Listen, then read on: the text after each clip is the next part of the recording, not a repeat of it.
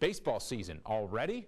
Yeah, in the college ranks it is. No cupcakes at the start of the UT Brownsville schedule. 4 games against Doane College. Like the Scorpions, the Tigers, solid NAIA program right on the edge of the top 25 preseason rankings. Chance for the Scorpions to take 3 of 4 against Doane. They played a doubleheader today, 2 7-inning games. Bottom of the 6th in the first game. UTV down 3-2, threatening with a runner on second. Juan Munoz at the plate. Clutch. Single to left. Joel Fernandez hustling.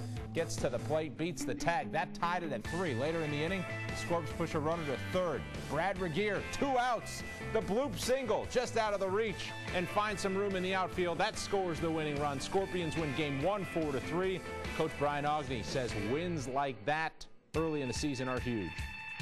Well, that's big confidence right there is what it is, and it's understanding that we can fight back, and that's the biggest thing that I take away from this is that we answered and we fought, and you know that's half the battle is just having confidence in that, hey, we can get this done.